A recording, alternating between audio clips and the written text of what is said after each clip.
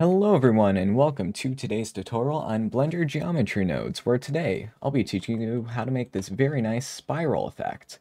Just like this, it's very customizable and very easy to use. So without further ado, let's get started. First of all, let's clear this scene right here and add in a new plane. This plane will be our Geometry Nodes object, so let's go and add in a new Geometry Node. Move this over a little bit. I'll hide the background for now.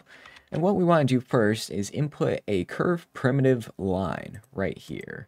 Let's hook that up into our geometry output, and there we go. As we see, we have this curve line right here. And what we want to do next with this curve line is to resample it so that we get many more vertices along the curve. So resample curve node.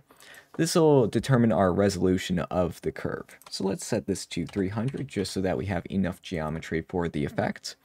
And now that we have this, we can start the spiraling process. So to do that, let's use a set position node right here. As we can see, we can manipulate the curve's position using this. And this is how we'll be making the spiral. So to do that, let's use the position node. Then let's input a vector rotate node. There we go, vector rotate. Now if we hook this up into here and this into the position input, we can see that we can now rotate if we select the right axis. Let's use the Y axis for this. We could see that this is now rotating, which is what we want. But now let's make it so that it rotates different amounts depending on the distance from a certain point. So to do that, we'll be using our position input, using a vector math node set to length right here. And now we'll hook this up into here and then use a math node to control how intense this effect is by setting this to multiply. Now if we put this here and put this here, we could see that this is now turning into kind of a spiral, which is kind of what we want. Just this effect going like that. And this is one way to create a spiral, but it's not exactly the spiral that we want. To get the spiral that we do want, we need to move the center of the vector rotate node from the beginning position, which is right here, to the end position of our curve, which is, as we can see here, 1 meter up on the z-axis. So to do that, let's just move this up by 1. And as we can see, when we do this, we get another very interesting effect that goes like that, which is very cool. But what if we want to control kind of like the fall off of this effect? Well, to do that, it's also pretty simple. We just add in a math node set to power. There we go. Hook this up into there and this into the multiply. And as we can see now, we can control the fall off of this effect. If you go into the negatives, things freak out, so maybe don't do that. But let's keep that in this range. And we could use clamp just to keep it from freaking out too much, as we can see here. But now that we control this fall off, we can now get something that looks kind of like a heart if we copy this, rotate it, and move it over a little bit. And there we are. So that's basically the effect. But let's continue this tutorial and make sure we could make this, meshed and customizable. Let's go and make this into one group and put it in one frame, just like that. Very nice. Keep your nodes organized, folks. It'll save you a lot of headache in the long run. So let's move this over to here, and now let's mesh this curve. So to do that, let's use the curve to mesh node right here. That should be pretty good. Let's move this over a little bit more. Now we're going to use a curve primitive circle to be our profile object. So if we hook this up here, and let's move this down to like 0.1 or maybe like 0.2 or 3. I'll do 0.3. That seems pretty good. Now, as we can see, this is now meshed, but we want this to taper off at the ends. So to do that, we are going to use the set radius node, set curve radius. There we go. And if we use the curve parameter node, or spline parameter node, and we hook up the factor into the radius, we could see it's small down here, and it gets bigger towards the end of the curve. Now, if we want to control this, let's use the float curve node right here. And now we could change the profile of this. So let's hook this up right here. There we go.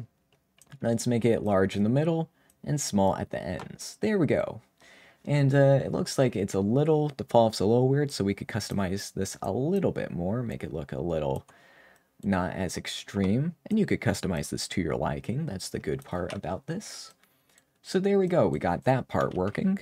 And now let's add in another frame to keep this kind of sectioned off. These are almost like nodes where you could just bring them out and in at different parts and it all works.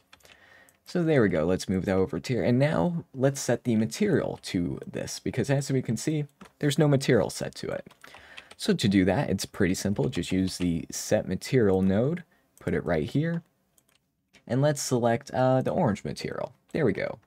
Now that's perfect. But what if we want to change the parameters per object? Because as we can see, if I move one part here, it affects both of them, and we don't exactly want that. Well, to do that, let's go and bring our input node right here, group input, and let's connect a socket to the exponent here and the multiply here, or any value that you want to change from object to object. So now if we go here, and I change this, it'll affect this one, but not the other one, which is exactly what we want. Let's go and hook this up into other parameters, like the resolution, or the resample count. So if we reduce this one, we could get a very low poly version right here, while we still have the high poly version. And let's go and copy this around, and let's also attach this to the material. There we go, so we can make this one blue and the other one red, or orange in this case. And another thing that some folks don't know is that if you press Ctrl H, you could hide the unused inputs here. Before, I did not know that all too well, and I would have like group inputs that were very long, and I tried to use reroutes and stuff to make the circuitry better. But if you use Ctrl H, you could hide all the unnecessary parts. And that also works with nodes, or yeah, full-on nodes right here. So if I press Ctrl H, it hides all that. In some cases it works better than others, like here, that works, or here, that works, but you don't need it everywhere. Okay, so I think that's everything that is needed at the moment.